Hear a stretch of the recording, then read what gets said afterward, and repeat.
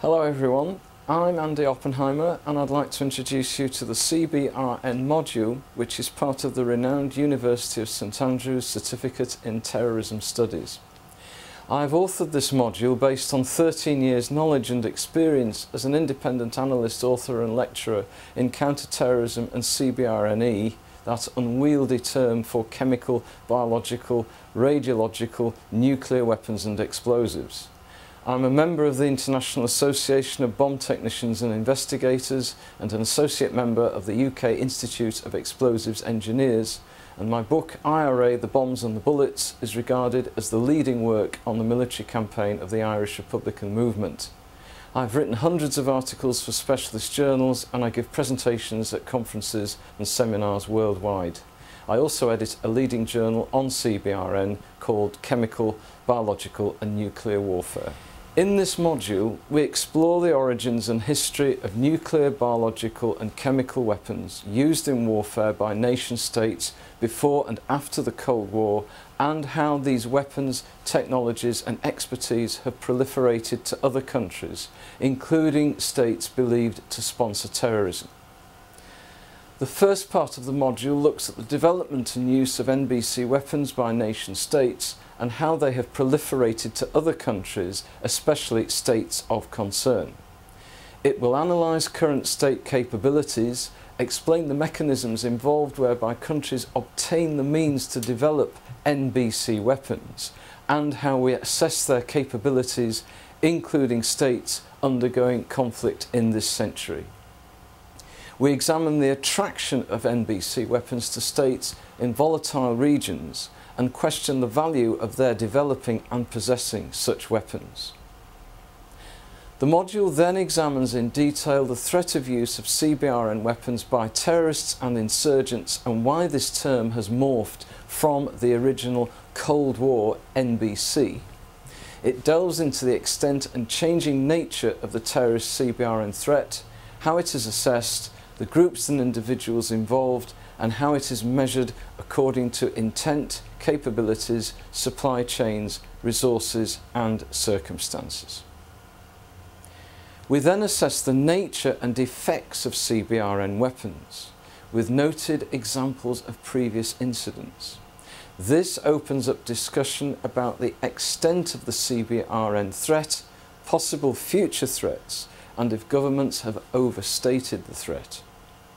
The module finally focuses on the effectiveness of CBRN countermeasures, including preparations and training for a CBRN event of high significance or high consequence, and small-scale attacks as well, in the context of current instability in various countries. Why do we study this module? Or why should we study this module? Nuclear, biological and chemical weapons are the most destructive ever devised. With the exception of naturally occurring plagues and some very large conventional bombs, they remain the top end of man's ability to destroy his enemies. But while they have thankfully been rarely used in comparison with conventional weapons, the threat is changing, from the old Cold War superpower nuclear arms race and standoffs to a more amorphous world of proliferation, with threats from states of concern and terrorists intent on murdering civilians and troops and destroying and denying infrastructure. I believe this module will enable you to understand the extent of NBC weapons development in the past century and assess why and how, despite reductions in stockpiles of the original nuclear weapon states and treaties to prevent proliferation, the spread has continued to several countries. We need to assess the terrorist CBRN threat and how perceptions of civilian threats changed after 9/11, to measure intent alongside capabilities of groups and individuals, and examine how they acquire and fabricate materials into CBRN devices. We also need to learn about the equipment, first response, training and procedures to deal with CBRN incidents and their shattering aftermath, and ask if the threat has been overstated, and if the measures are an overreaction against the backdrop of conflicts and instability in many regions. Who should study this module? For anyone already involved in first response, military, police or government service or counter-terrorism, this course will provide an invaluable addition to your studies and research into terrorism, or as an introduction to your training for military, police or other first responder operations. It will also give you essential technical knowledge of the nature and effects of CBRN agents and materials, and of prime importance to practitioners, will discuss past noted events and lessons learned. It will also outline the obstacles to CBRN deployment by non-state actors and why some groups with potential capability chose not to use CBRN while others do.